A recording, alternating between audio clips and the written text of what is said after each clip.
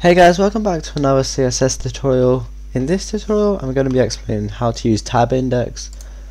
So what tab index allows you to do is it basically allows you to change the order in which a user is going to be able to access your inputs through the tab.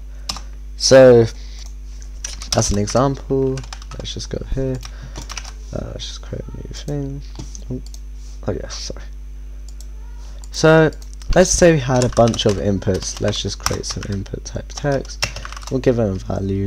Let's just say 1, 2, like this, and I'll just make them different. Okay, so usually when users are on a page and they click tab, they're gonna end up on this one, then this one, then this one, then this one. You know, that's how tabbing works. It works like in order because that's just the way which makes the most sense. So you might want to change that though, and it's actually very easy to do that. So instead of making it like this, let's say we want it to go from 1 to 3 to 2 to 4. So what we can do is we can leave this tab index as 0, just like that, but now we can change this tab index to 1, this to 2, and this can be 3. So now what we're going to do is if I click tab, oh sorry, I forgot that CSS doesn't use zeros like that. Okay, so let's try this again. So we click tab, starts on 1, now it's going to go straight to 3, now it goes to 2, and then it goes to 4. So you can see we could change the tab index, and we can change the order in which we approach the tabs, approach the inputs like that. So while they're in order like this, it doesn't really make sense to do this, but you might have a situation where you have some complex layout and you want to say, so for example, let's just make this float to the side. I think if I do this, and let's say we put this over here or something. Actually, probably shouldn't have made the last one float.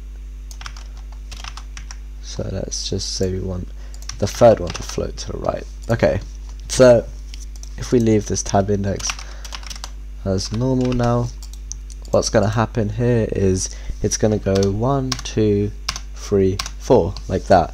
Even though this one is third and it's floating on the left, like if you see on the page, it seems like it should go from this one, this one, this one, and this one, but that's just not how it works. So you can change that manually. So you want 1, 2, 4, 3 like this, and that's going to fix it for you.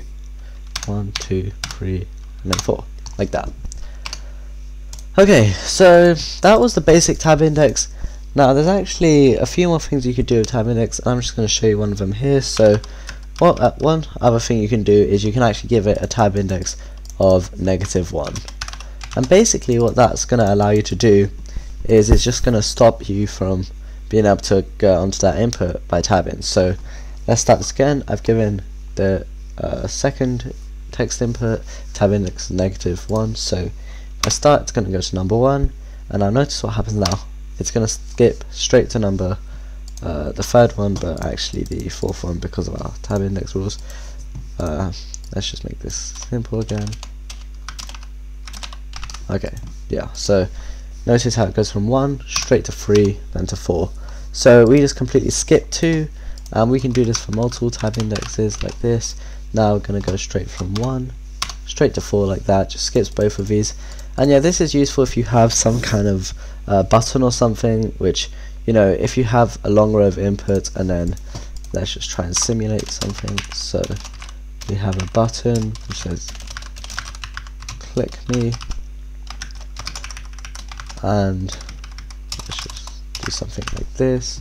So we have 2 rows, right, and we want to quickly fill out all of this input. So probably shouldn't have done this. Yeah, okay, so we want to fill out all these inputs. So let's go with this one, fix that, like that. And yeah, you can just see how that's not how we want it. And oh, sorry, let's just get rid of all of this.